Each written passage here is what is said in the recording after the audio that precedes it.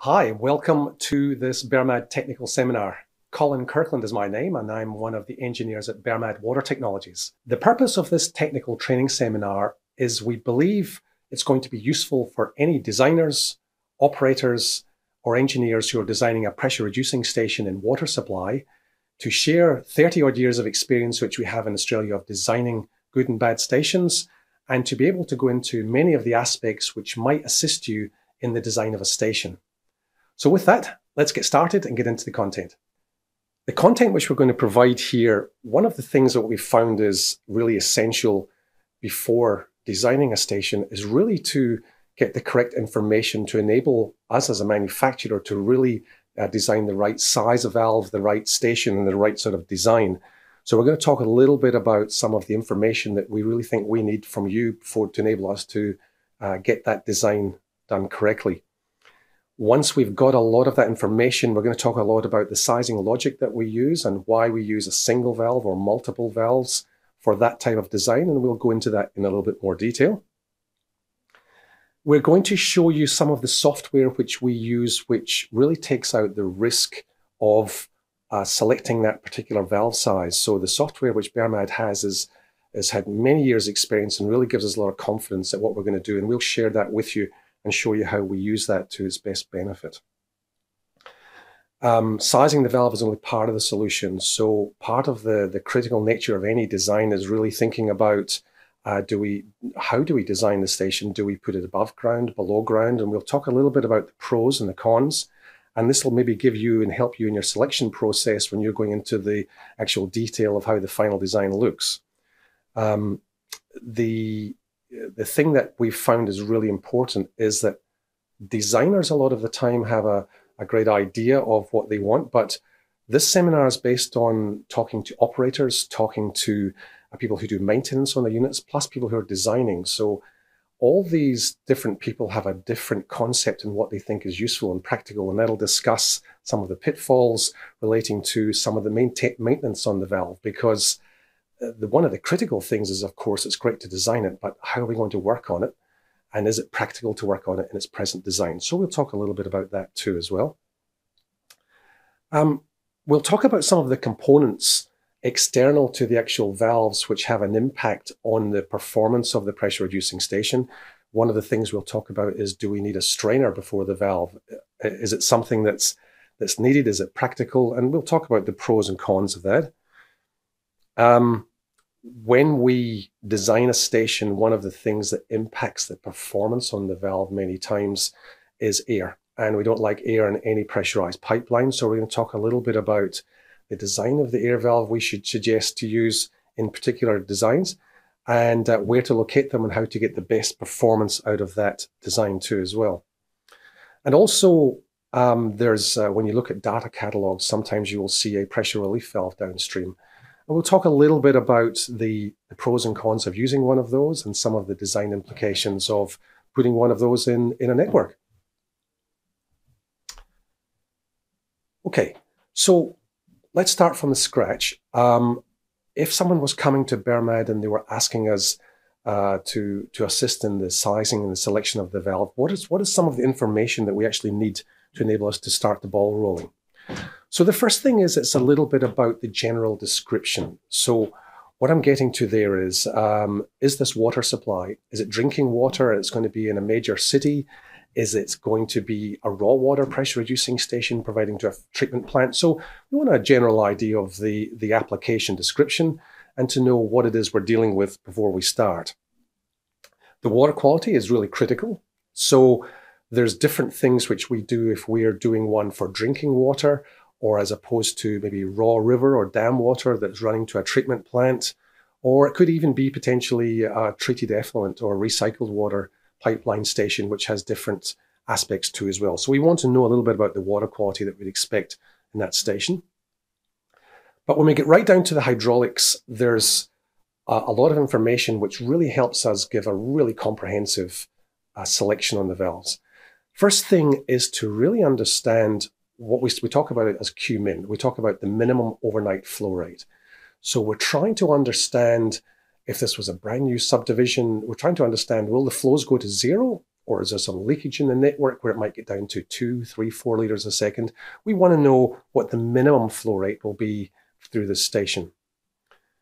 We want to know the average daily flow rate. So we'll go into this in a little bit more depth, but we're trying to understand the nominal average flow through the station is 20 litres a second, and that happens usually at 9 o'clock during the day, and we want to get a bit of an idea. So we're wanting to get the 75, 80 percentile of where the valve's going to be operating in the bulk of its time. We also need to know what the maximum daily flow rate is going to be. So we have to consider that in the highest demand times. So that could be summer. It could be right in the peak of summer when everyone's watering the gardens and there's a lot of usage of water with people showering and living. So we want to know what the valve has to cope with at its maximum too as well. And that's really quite critical. When designing a pressure reducing station, it's not only feeding reticulation, but it's feeding commercial buildings and everything else. There's what we call a fire flow rate. So let's talk about in a city arrangement, it could well be that on those very extreme days that we need the ability to also be able to cope with a fire condition. Or it could be a rural installation where we're out in the country and there's potential in a 2 or 3 yearly event that we have a bushfire or something else where all of a sudden the potential flows could rise to a very high level. And we'd like to get a bit of an understanding of what that potential fire flow requirement is, if indeed that's part of the design itself. Now, it's all good to know what the flows are that we need and the pressures today, but we're not designing for today. Well, we are designing for today, but also for the future. So in a world where the population's rising all the time and we're getting more and more people, we want to know potentially what the maximum design flow is going to be in 10 years, 15, 20 years, 30 years, because one of these stations is really being designed for the long term. A typical life of a PRV is 20 to 40 years if it's maintained and operated correctly. So we want to take or ask the question if you've got a snapshot idea of what we think you might think the flows might be in the future. And what that really helps us do is really determine what the design will look like, whether we need to put redundancy or think about the sizing and how we design it for the future going forward. Now we've spoken about flows, so now about pressures. So pressures are really important. We really need to understand the maximum inlet pressure. So this is the maximum head that we're expecting to see at the inlet side of the valve. Really important for us to know from cavitation and performance, etc. too as well. We want to know the average pressure. So this is roughly what the pressure is going to be through the day, so we can understand how the valve is going to perform, and the lowest inlet pressure. So that might happen in the very hot days where you have excessive flows going to everywhere and the inlet head drops through to head loss in the network. So we're interested to know that lowest pressure too as well. And of course, the most important thing for a pressure reducing valve is what is your downstream pressure you want. So in many instances, we call that the P2 pressure. And a pressure reducing valve only cares really about one thing, and it's maintaining that pressure. Now, the thing about the downstream pressure is that it's a fixed situation. That's what the valve cares about. Maybe in your design, you may want to modify that pressure. You may want to be able to have different pressures at different times of the day. So if you're planning on doing pressure management or having a stepped situation where you want to change that pressures, just give us that information and that helps us then look at the design of the valve.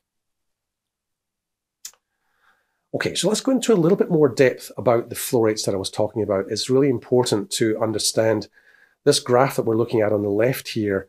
The horizontal axis is showing us the 24-hour clock, and the vertical axis there is showing us the flow rate in liters per second.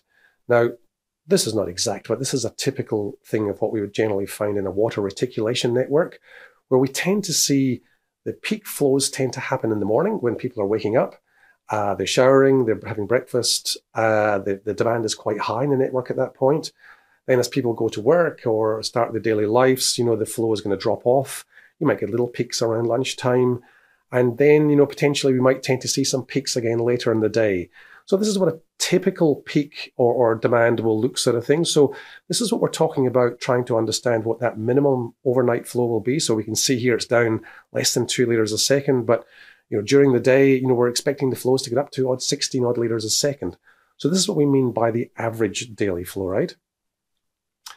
The fire flow rate, well, this isn't a given. This isn't a fixed, well, it's 20% more than the maximum. It's whatever the design of the system is going to be.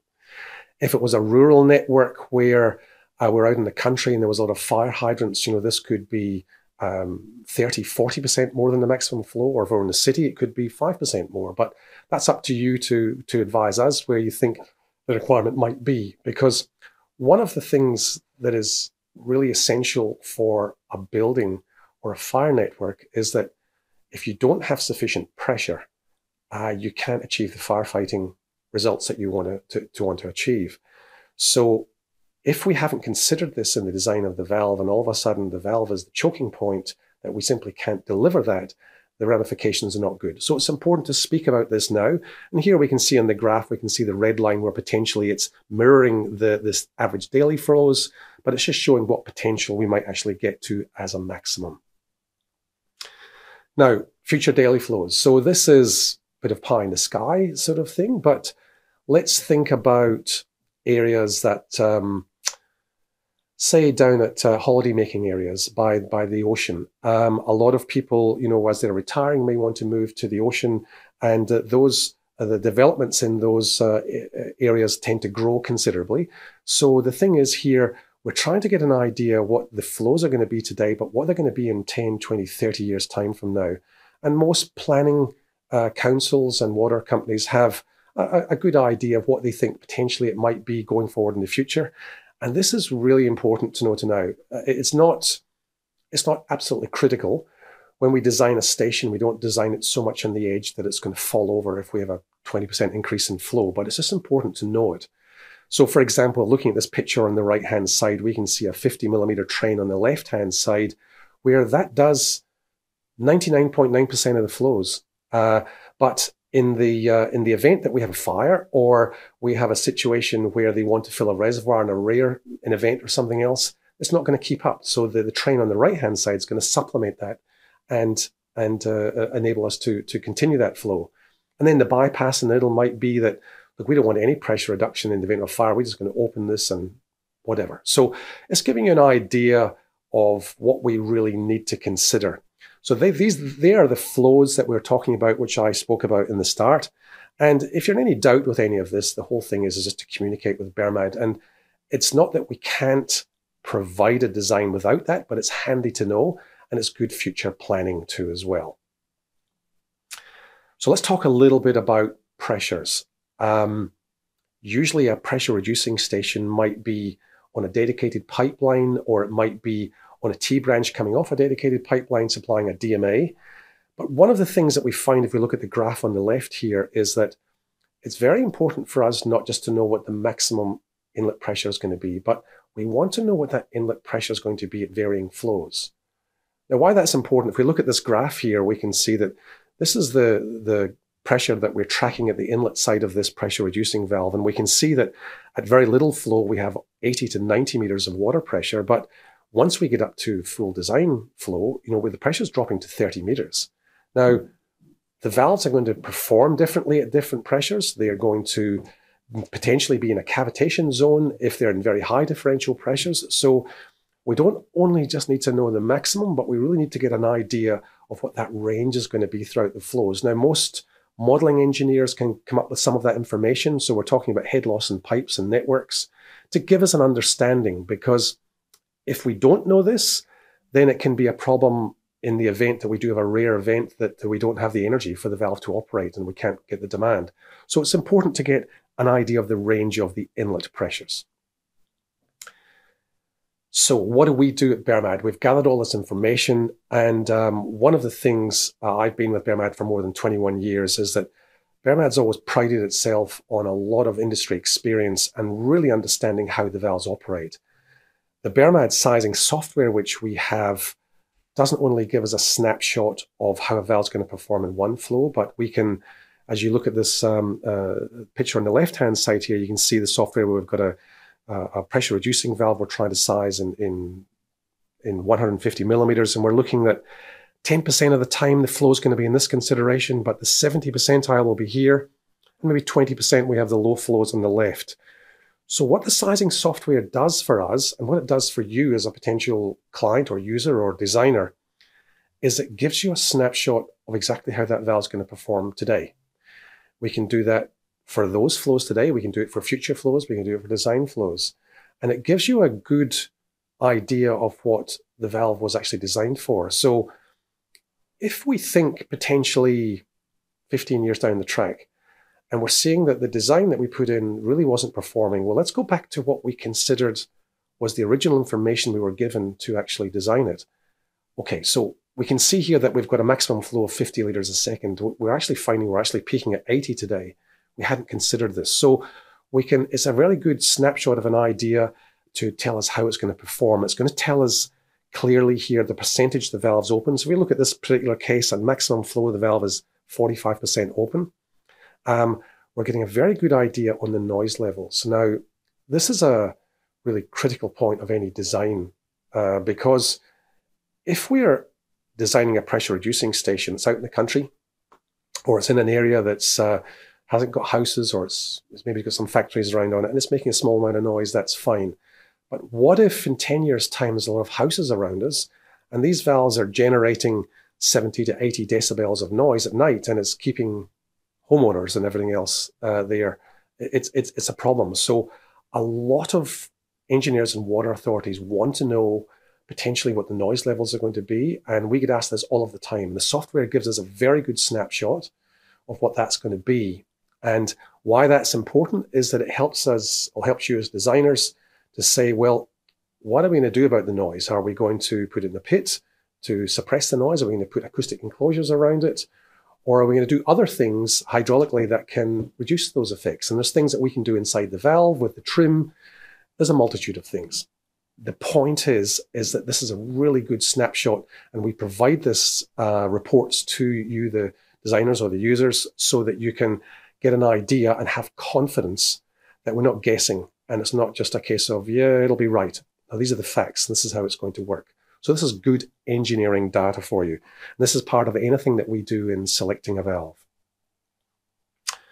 So we've selected a valve. We want to know a little bit about the network that it's providing. So is it what we call a single feed supply with a bypass? So in other words, is there only one pipeline that is supplying this a network of pipes? And why we want to know that is that at some stage, we have to maintain this valve. Now, the majority of the maintenance which we do doesn't require a valve to be taken offline. It can be done quickly and simply and easily with several maintenance techniques without taking the valve offline. But there is, for any part of the product, there is an opportunity where we may have to remove the valve internals and inspect the valve seats and the internals and the V-port, etc. That means taking the water offline. Now, why is that important? Well, if it's an authority where we're supplying buildings, factories, and homes, we do not want to switch the water supply off. So we may have to put a bypass valve in here that says, well, we're going to put a standby valve that's going to enable us to maintain the water supply and still do the maintenance on the valve safely. Or it could be a single feed supply that's filling a reservoir. And can we take the valve offline for 4 hours to check the internals? Absolutely. That's fine. So these are the things we're going to ask you. Is it a single feed supply? And if so, then we'll consider possibly putting a bypass in or giving you some suggestions on how we can design a system that doesn't interrupt the water supply. Now, many authorities tend to have multiple feeds. So this could be a situation where we're providing in a city centre here or in a part of a development a pressure reducing valve to fill that. But maybe 6 kilometres away, we have another feed that supplies that from the south end of town instead of the north end of town. So we call this a multiple feed supply, supplying into a network. Now, why is that important for us to know as a designer? Well, the water will always take the least form of resistance feeding this DMA. If we know that the bulk of the water is going to come from the north and only some of it comes from the south, it gives us an idea how to proportionalize the valve and how to make sure that we get the best performance out of it. We don't want 90% of the flow going through one valve and 10% through another. Or we can even have situations where we have 100% of the water going through one and the other valve is redundant, not doing anything, and it only comes in a rare event. And that can be an issue. So this is what we mean if we're asking you, is it like a single feed supply or is it a multiple feed supply going into the network that you're providing? Okay, let's take a snapshot in time. Let's go back 20 years ago. When we used to provide a single feed supply, if we look at this picture on the right-hand side, this is a pressure reducing station for drinking water. And we can see the three valves at the bottom in here. We have a 50 millimeter, a 150 millimeter, and a 300. And this was supplying a drinking water network in a holiday type region. And why did we have the three valves? Well, in the early days, a lot of the valves really, they didn't have the capability of working in a very wide flow range. But today it's very, very different. You can see here on the discharge of the three valves as a pressure relief valve heading off to the left there, just to safeguard the network too as well. But most valves in the early days had what we called a flat disc or flat seat. And what we mean by that is that the valve really doesn't have a great potential to work at very, very low flows. It works in a nice, comfortable band, and it doesn't tend to work terribly well at exceptionally low flows. But for the last 20 or 30 years, we have a whole variety of different components we can put inside the valve, like the V-port plugs here, which give us the ability to run down to zero flows in many instances. So we also have today in high differential pressure conditions, we have cavitation cages like shown here, where we have a single cage or a dual cage. And these are components which basically say, look, instead of having a design like we see on the right-hand side here, where we have three valves to really cope with the flows and the pressure demands and everything else, might be a situation where we can have a demand with one 300 millimeter valve to do the entire situation. So things have changed. There's, obviously Bermad is one of the leading manufacturers in the world of diaphragm actuated control valves, and they're constantly developing their products. And today, as well as being Australian standard approved, this product really has the ability to work in a very, very wide band. So designs today can look very, very different to what we had in the past. And this just gives you a bit of an idea of the old and the new here to see what can be done in instances like that. So if we think about, I'm going to use a practical example here. This is the logic of a single feed supply with a bypass. So here we're looking at, if you look at the picture on the right to start with, we have a 100 millimeter valve in the distance there with a strainer before it, and it's running into a water network. And we have a smaller 50 millimeter valve before it. So the issue, and if we look to the flow rate range on the left-hand side, the graph that we've got there, we can see the 24-hour clock there with the flow capacity, and we can see the flow rate vertically in the vertical there, unit 2 as well. So one of the things that we don't like to do in a pressure reducing valve is have a valve that's redundant and doesn't actually operate. Now, what we mean by that is that if we looked at this picture on the right-hand side, let's just say, for example, the 50 millimeter valve, which handles the low flows, can do 100% of the daily flow rate. And the 100 millimeter valve only supplements the flow in the event of a fire or in a rare event that might happen once or twice a year. The issue with that is that we can have dead water sitting behind that 100 millimeter valve. Now, water quality engineers don't like dead water going into the main, so we can get discoloration, we can get low chlorine content, and it can also affect the performance of the valve. Control valves like to operate. So one of the things which we do, the other thing is that we don't like to drive the small valve to very, very high flow rates. We want these valves to last for 20, 30, 40 years. So we know that if we have parallel valves, one of the things we don't like to do is to run exceptionally high flow rates through the small valve. Why? Because it's going to wear out. It could be subject to cavitation, and it's not good for the long term of the product. At the same time, we don't want the valve on the left not to operate. We actually want it to continue for water quality reasons, like I mentioned before, and reasons of reliability. So if we look at the graph on the left here, what we tend to do is we say, well, look, let's limit the flow through this 50 millimeter network to 6.5 liters a second. And let's ensure that every day we get that 100mm valve to actually open. Now, how we do that is we add a mechanical flow stem to the small valve. Now, it's probably a little difficult for you to see in the picture, but in the 50mm valve, there's a brass stem in the middle in there. So what we're doing is we're basically saying, what we want to do is keep both the valves active every day. And that keeps the water quality good, keeps the velocity through the small valve at a conservative level, and ensures that both valves are designed for the long term and they really work well. So a lot of the time, we discuss with you the possibilities and the designs of incorporating something like this to ensure that we give a good design station that works well today, 6 months, 12 months, and in 20 years. And this is some of the logic which we use in some authorities when it's just a single feed type supply.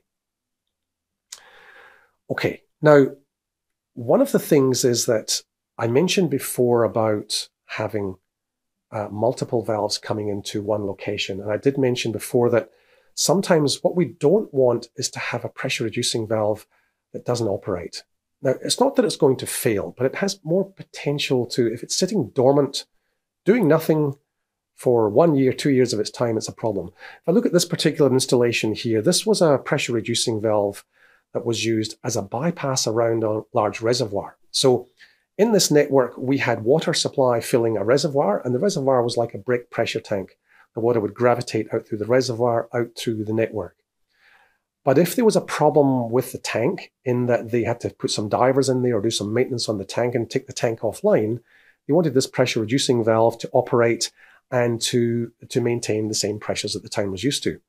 So if we look at this particular design, you can see the water flowing from left to right. We can see the inlet butterfly valve, the control valve, and then we see the second butterfly valve on the downstream side, which is closed into the network. Now, before there, you can see a T-piece with a hydrant. So one of the things that we might do, and I've learned through many authorities, is that it's good to test the valve before you bring it online. So what an operator might do here is they'll put a hydrant in here before they put it online. They'll open the hydrant, they'll allow water to flow, which means we're getting rid of the dead water.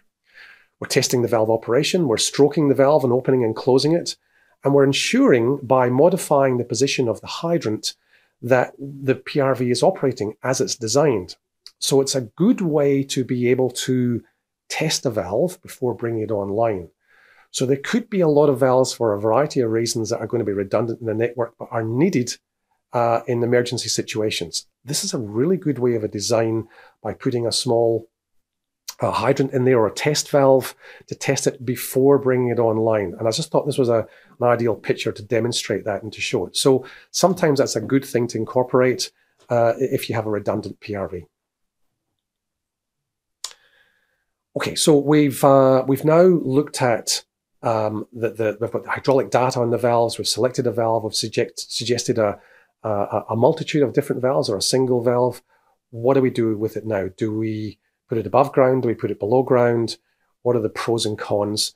And I'm going to go through a little bit of that process to give you some decision-making ideas which operators and designers have given us in the past that might make your life easier to design one of the two. So let's talk about above ground installations. So we can see a couple of pictures here where we have one valve out in the open, supplying a rural part of the country, supplying a pressure reducing station. And then we have another pressure reducing station in a brick building there. It's still above ground. It's above ground and it's providing it there. So why would you consider putting it above ground? Let's talk about some of these things. First thing is that to an operator who has to maintain the valve, it's easy to work on it if it's above ground. I can get access to it. I'm not in a confined space in a pit. I can easily get one person who can come to the valve and operate and work on it. One of the things which is exceptionally important from an operator's safety point of view is that in many of the water authorities which we work at, we have permits required for confined space entry. And in some cases, when we put valves below ground in pits, we have what we call a confined space certificates required. And what that may mean is that, yes, I'll be able to have an operator go down into the valve pit with breathing apparatus. I need to have two operators upstairs, one with a harness, one just monitoring the device to safeguard the person that's in the pit. But if we're Today, we don't have a lot of operators working on these valves. If we're above ground, we can have one operator come to the valve and work on it safely. No confined space. You can get to the valve simply. You can see it. It's easy to get to. So it's efficient. It means that we have one operator doing maintenance on the valve instead of three. So it becomes a financial decision and stuff too as well. And we don't need that. My personal preference is if you can put it above ground, do it, because it's so much better for the operators. But let's talk about the cons, the disadvantages here. So as I mentioned when we were suggesting the type of valve, is that we can do different trims to the valve and different designs that have different decibel ratings. But at the end of the day, regardless of that, if you're working on a high differential installation, it could be that the noise level is just not suitable. Now we can see the top picture here is out in the open. There's no houses nearby. A little bit of noise isn't going to affect anyone. I know, for example, when I took this picture of the bottom one, it's right next to houses. So what they've decided to do here is to put it inside a brick building to suppress some of that noise, keep the weather off the valve and stuff too as well, and make it. So noise suppression is something to consider. One of the disadvantages potentially, if it's outdoors, if you're in a frost-prone region, where you've got very cold temperatures that could drop below zero, we could have issues with frost. Now, frost is a whole other topic, but it depends what part of the country you're in. Obviously, Australia is a very big place. But if we were down in Tasmania or we were up in Darwin, we have very different aspects to talking about frost. So that's one of the things to consider. Vandalism, if we're above ground, the valve's out in the open, as we can see, we've got a cage around it just to keep people away. But kids being kids, they might do some vandalism to the valve. This is a critical valve. We don't want people to damage it. So it could be something to consider. It's not always possible, of course, to put above ground. We could be in the very center of a big city where we simply just haven't got the room and the practicality to put it there. And for many councils and for many water companies, it might not look so good to have valves above ground sitting there. If it's in the country and it's not offending anybody, no big deal. But as a rule of thumb, we find a lot of valves, even in big cities, that are above ground. But in many cases, they're below ground. So let's now talk a little bit about below ground installations. There's many reasons, and I've got some different pictures here identifying a few. So we can see the top picture there is a pressure reducing station in a valve pit, concrete level. We can see the ladders going down there, so we can see what the operator has to do. The middle installation there shows the installation in a very large city.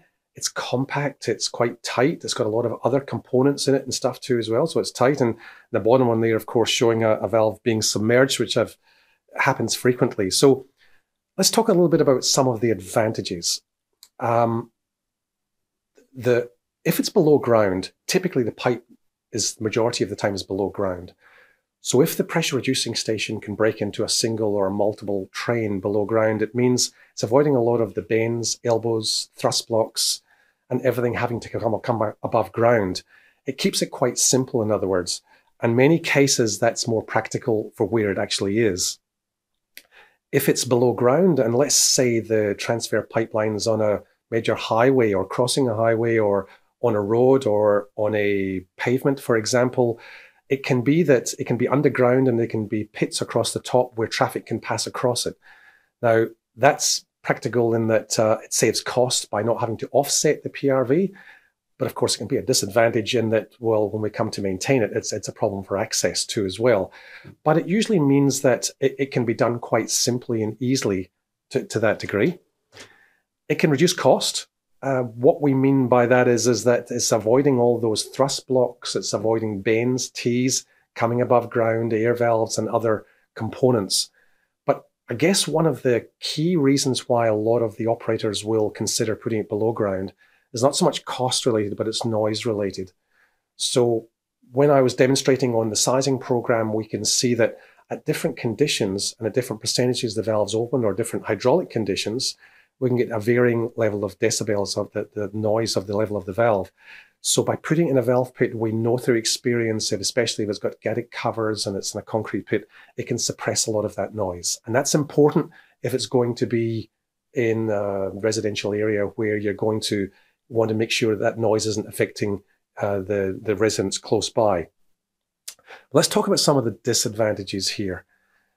Now, some of these disadvantages, the information that I've gathered has come from operators, it's come from users, and some designers and stuff too as well. So within many of the water companies, in order to go into a below ground pit, each water authority or council has a varying definition of what we call a confined space. And a confined space is where it's potentially dangerous for an operator. So we want to put a gas detector down there.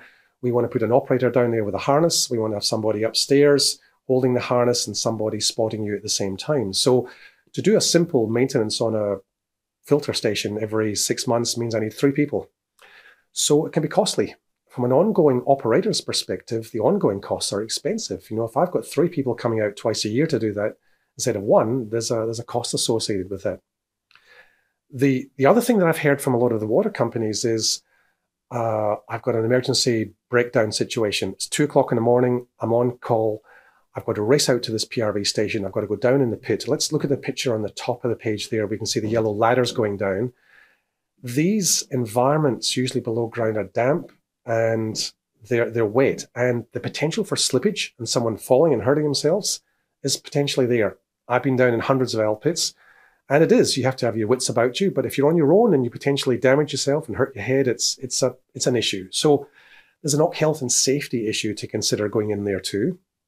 When we're talking about health and safety, it's a damp environment where potentially you can get spiders, snakes.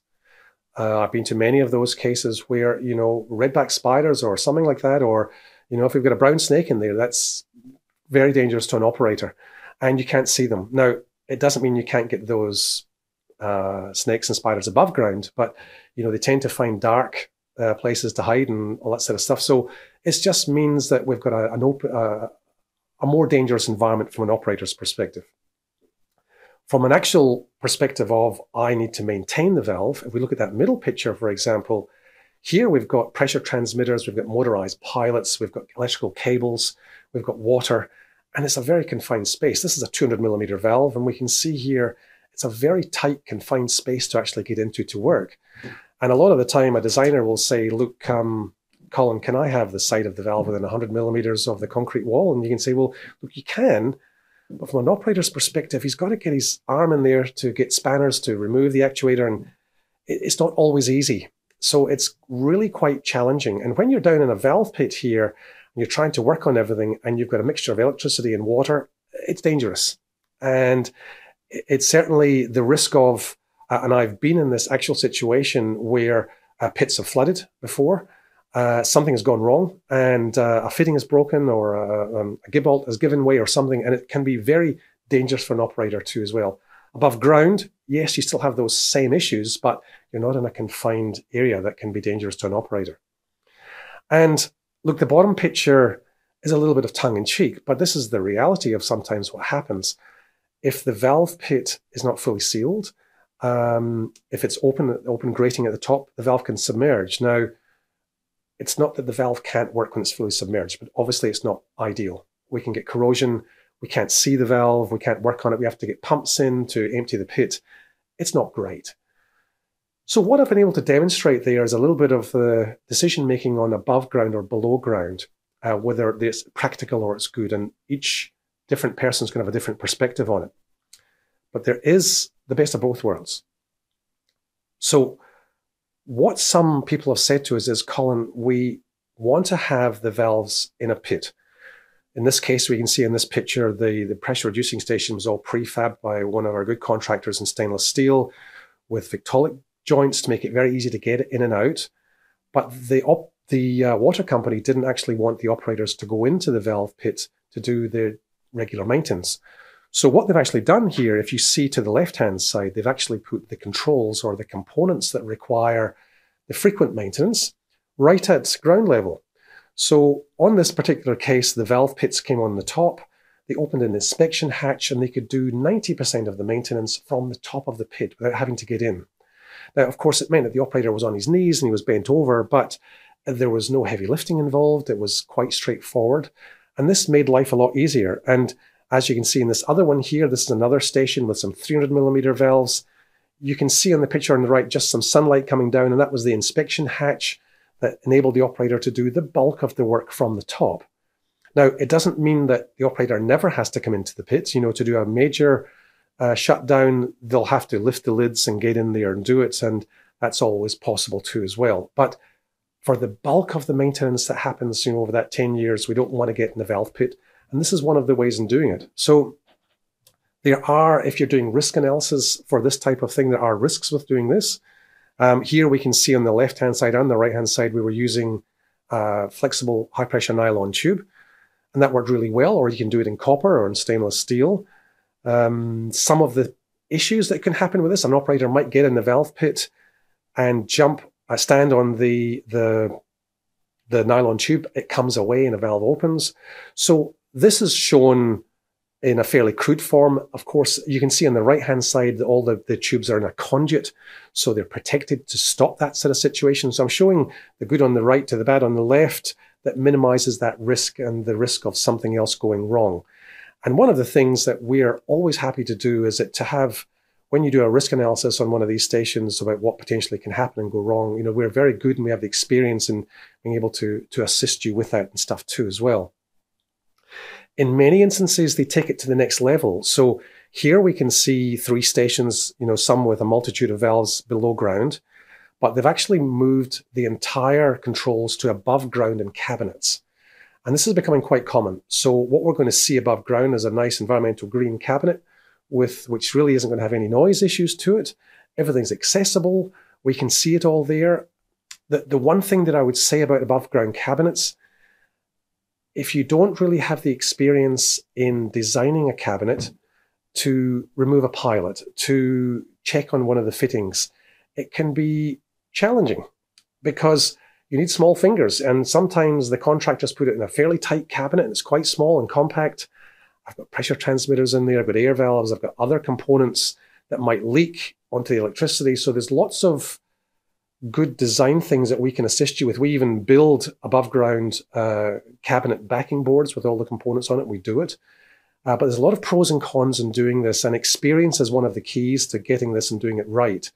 A lot of the time, you can see the control tubes running down to the valve. So this is another possibility, and it's something that we can discuss with you if you're interested in that design. It ensures that someone's not on their knees working below ground, but they're working at a safe working height. So it's, thinking about an operator's back, and they're not bent over and doing sort of work that's difficult. You can see the one in the middle here operating 3 valves. It's quite complex. It looks like a lot of tubes there and a lot of filters and components. It can be a little daunting when you look at it stuff too as well. There's pros and cons on all of those assemblies, but that's something to consider. So the next aspect to a pressure reducing station is we frequently get asked the question, do we need to put a large strainer in before the pressure reducing valve itself? Now, I'm not referring to the little line strainer we use in the control line for the pilots, etc., but this is for in the actual pipeline itself. Do we need to put a strainer inside the valve itself? Now, the Bermad 700 series Y pattern type design is really practical and generally doesn't need a strainer. The Y pattern type design you can see in the picture on the right hand side there has no lower bearings or guide stems, and if a solid was to come through, there's a high probability that will simply pass through into the network rather than jamming in the bottom of the valve and keeping the valve open. But there are many reasons why you may want to consider putting a strainer in. And here we can see some strainers fitted in a raw water situation where we had some large strainers before the PRV. And what this did is that it of course makes the station a little bigger, slightly more expensive, and it becomes a bigger process.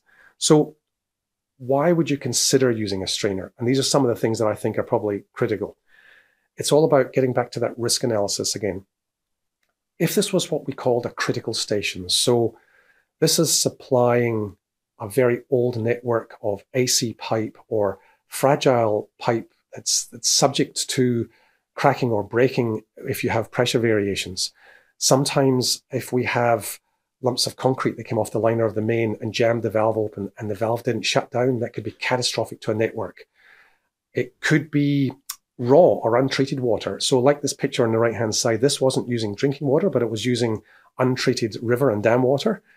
And there was a potential to get things like eels, construction debris, anything like we can get yabbies or fish that might jam inside the valve and might make the valve malfunction. One of the big things is that if you're working on a brand new installation where there's a lot of new infrastructure beforehand, there's a lot of new pipe work going in, let's say they were using poly pipe, or they're using any nature of pipe, there could be poly shavings, there could be any construction debris that was done through the construction or laying of the pipe. And if that got into the valve, it could be catastrophic for the downstream network. So one of the things to be really careful of is to ensure that if we think there's an element of risk of that, we may want to put that strainer in there. Now, usually it generates very little of any head loss, but naturally it will gain more head loss if it starts to block. But it's there as an insurance policy. So if you've done a risk analysis and you've decided and said, look, we want to minimize that risk, we want to insure, and for the little cost that it does, let's do it now and safeguard it. That's fine. And that's up to the operator. But generally, it's not required in most installations. So the water was clean. I don't need a strainer. And I've heard that many times before. This picture you can see in the center was one particular picture I took on a new installation, and I had to come out, Colin, the valve's not working.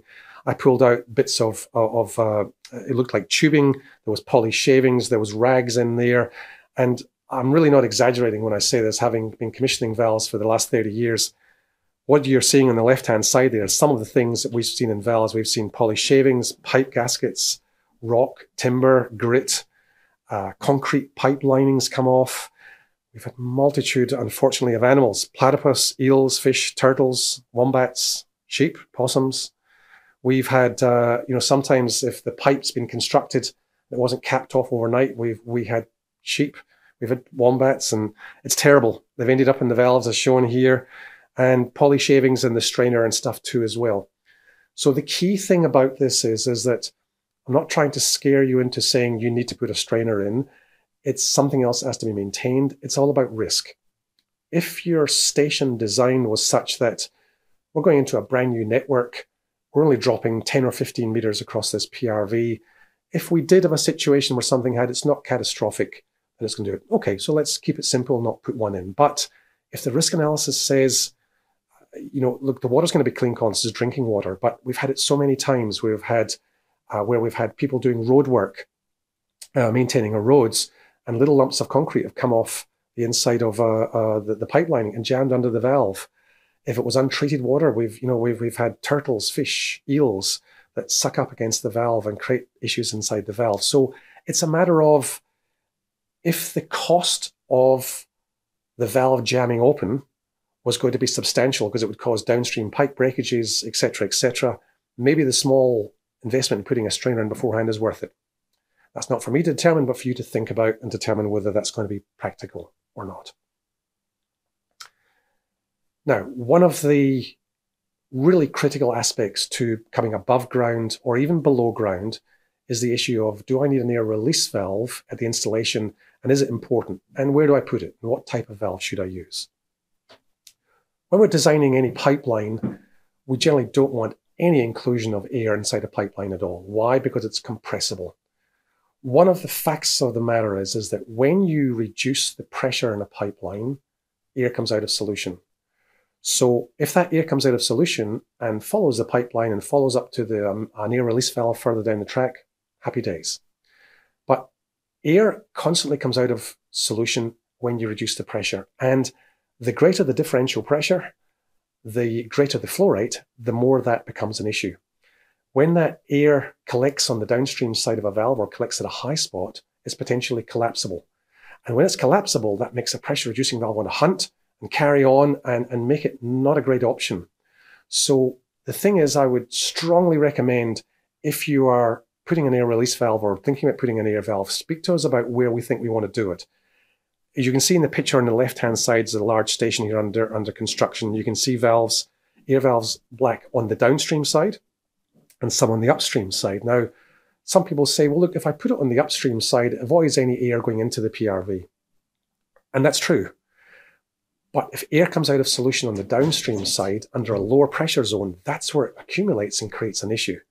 So being able to automatically release that air downstream is critical for a pressure reducing station. It's a very small capital investment, but it's a long-term investment in ensuring you get very good performance. The type of valve you use downstream needs to have an automatic function, or it needs to be a combination air valve or a combination valve with surge protection. It needs to be a valve that can automatically release that entrained air to ensure that the valve's not going to hunt. Because regardless of brand, nature, and design, this might not be an issue when you first set it up or you set up the situation, but it's going to accumulate and get worse as time goes on. We've seen this in many, many instances before. If you're putting valves above ground, the question has always been, so where do we locate that air valve, Colin? Do we put it on the bend going downstream? Or I've seen this type of situation here. This is with a major water company. By putting a collection T, if you look at the picture on the left-hand side, you can see it's got a T on the upstream side with pressure transmitters and an air valve, and one on the downstream side as well. This is really good designs in my opinion. Why? Because the air has got only one place to go when it comes out of solution downstream. That's vertically upwards and into the air valve. If you've got a long radius bend, elbow on the downstream side, do I put it at the high spot or do I put it on the bend? And there are good design principles of what to do that, and we can assist you with whatever your design looks like to consider where to do it. But in these two instances that you can see in the picture here, there categorically won't be an issue with entrained air making a valve bounce and create an issue with insufficient performance downstream if the air valves are connected like this.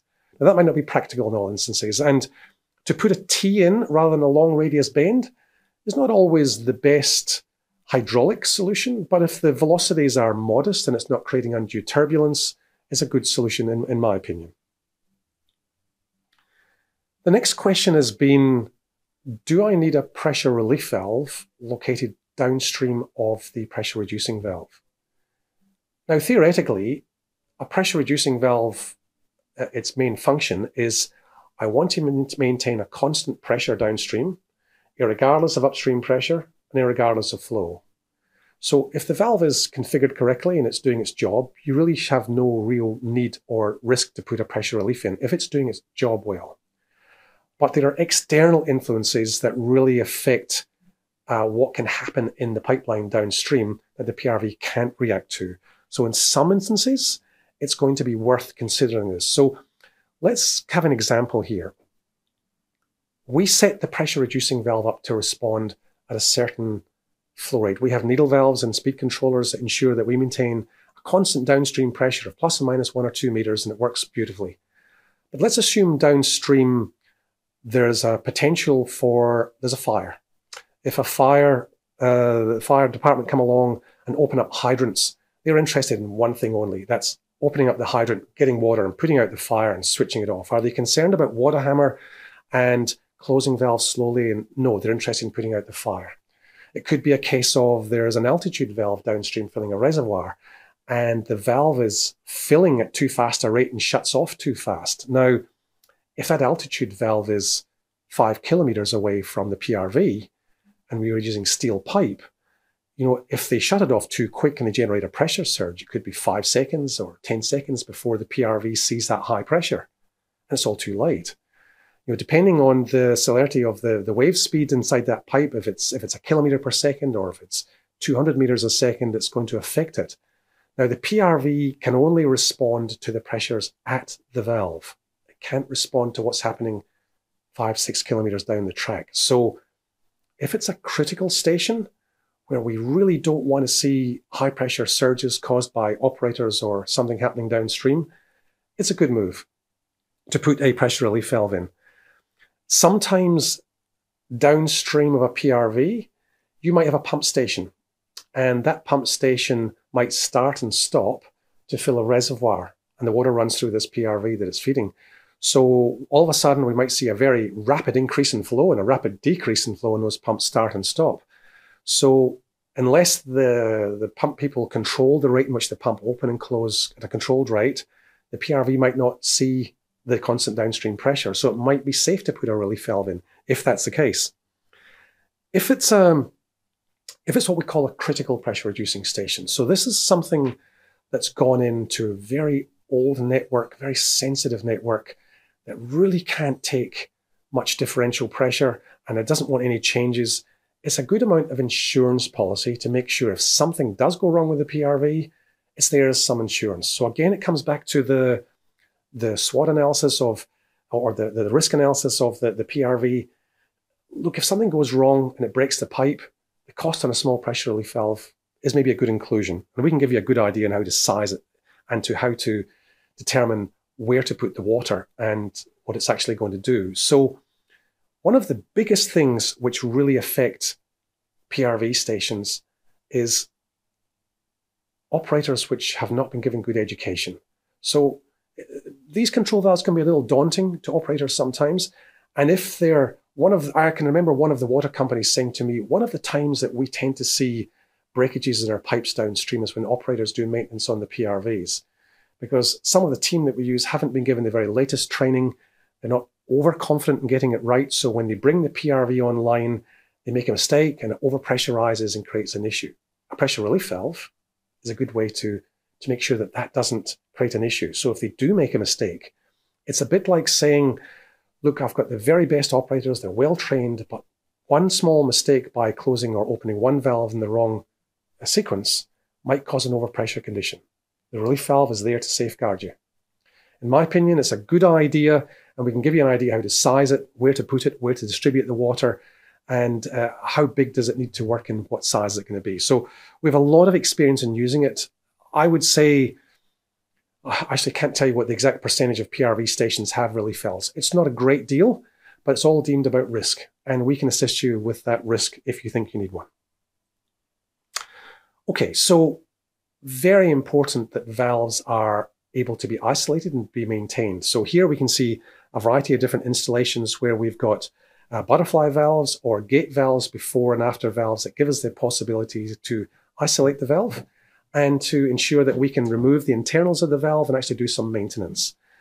Some products mean that you can't use butterfly valves because it might impinge on the surface of the valve or do something. You can see the valve, the picture on the bottom left-hand side, using butterfly valves, and in many instances, the one on the bottom right-hand side shows the butterfly valve hard up against the Bermad. Now, is it good practice to put it up against the side of the valve? It's not a big deal. You can do it. It's practical. It can do it. But the thing is that sometimes it's good to have a gap there that just gives you, what we don't want with a pressure reducing valve is highly turbulent water coming in and out of the valve. And having it just spaced a small amount of distance away is a nice thing to have, but it's not always exactly needed. Sometimes it creates a straightening effect if the valve is fully opened, and it creates a bit of a straightening effect as well. But the point is that you can use gate valves or butterflies on there. The important point here about the design is to ensure that you have the ability to isolate them. There's been many instances we've been to jobs where there's an upstream isolation, but there's nothing on the downstream side. So they've had to drain a section of the pipeline out to enable you to get to it. So the point is, it's not so much about the design of the valve. Gate valves are often used because they can't close quickly. So we don't want to generate water hammer if there's large flows. Butterflies are a little faster to close, but if they're with a gear operator, it can be slow too as well. But the key point to you as a designer is we would like, ideally, to be able to isolate the valve on both sides to do major service on the valves that might be every 10 years or 15 years. And that's the point of this slide. So in summary, when I look at some of the designs on the right-hand side in there, we can do a multitude of different functions on these valves. The good thing about these diaphragm actuated control valves is that we can do, this picture you see on the top here was on a very, very high risk PRV that had a multitude of different safety factors. And the risk analysis basically said, we want to limit the flow. We want to have an overpressure guard. We want to have duty and standby large filters. We want a flow control system. We want all sorts of functions in there that says, look, we just cannot afford to have failure downstream. And that's fine. We can do all of those things. But the thing you always have to come back to is, and we do very good training on our valve, how daunting do some of those valves look to an operator? So in my opinion, we're practical, we're possible. We like to keep the design as simple as possible. We like to keep it as uniform as possible to, if a company is using a multitude of valves, if we have the valves in a uniform build, configuration, and design, it's good for the operators. It's familiar. I can come to this valve and see it, understand it. I know how it works. But sometimes when they see this, and even me after many years, I look at this and I still get sweaty palms thinking about how to maintain this, because there's a lot of brains all working at once in there. And if you don't quite understand it, and you may have the training at some time, it can be an issue. So as a designer, the best thing I would suggest is try to keep the system as simple as practical or as possible. One of the things that we've found has been one of the most successful things when a design station is made is that the designer talks to the operations department as well as the design team. When you get a lot of experience from operators that say, look, that's a nice design, but I'm not going to be able to maintain that. This is what we'd like to do to be able to make it easier. And I think a good team that talk to one another about what's important for the design to keep the cost down, but what's practical to maintain, is really good if they are talking to one another and getting advice from their own operators too as well. But the most important thing is, if you can gather as much information about how the system's going to work now and in the future before the design is implemented, that's the key to success. So many times when we get to a station, they send you the flow rates. It's going to be up to 40 litres a second. Maximum pressure is going to be 100 metres. We want to reduce to 20 downstream. What can you give us, Colin? I can give you something with a snapshot of that, but can you give me an idea of what else it's going to do? Because when the valve doesn't work and we didn't have that information, it means that we just didn't have the right information to make the right design. So one of the most important things from my perspective is, when we're designing anything, talk to us, give us a call, or go back in this seminar and look at some of those information and the things that make our life and make hopefully the design a lot better. So by gathering that information, it's really, really critical. The thing that we find is that we have a very good relationship with working with our customers, and we have state offices in every major place. Get to know the person who designs, operates, and trains your operators. We're very proud about what we do, and we really like to make sure the design works well. So good communication with your local Bermad office hopefully is going to make your design of a pressure reducing station a success. So thank you very much for taking the time to watch this seminar. I really hope that you're able to gain some of the practical experience which we've had over 30 odd years in working in pressure reducing stations. The key advice I'd have for you going forward is that we have many offices throughout Australia. Contact us at any of our state offices and speak with us, and we're happy to share our experience and hopefully come up with a good design that works well for you. Thank you very much for watching.